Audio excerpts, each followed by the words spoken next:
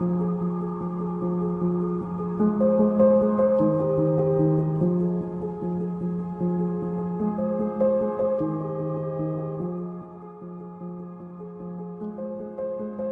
see them standing outside on the step together, smoke curling above their heads.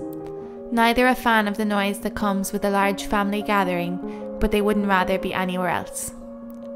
The window of the back door is fogging up from the heat of the oven, so that only their silhouettes are visible. I am stirring soup on the hob.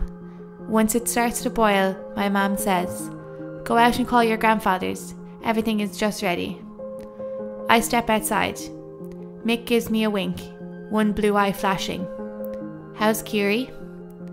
He's wearing his usual ensemble, blue shirt with a tie, a Windsor knot perfected under the tutelage of the Christian Brothers.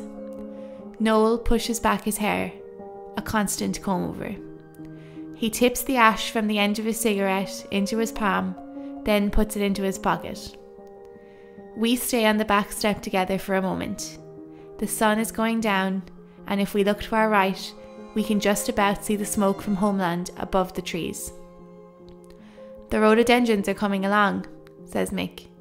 Noel tips his head in response. I look at the plant in question, flourishing under Noel's green thumb. In this moment, I think how lucky I am to have these two men in my life. 20 years together, 1,000 happy memories.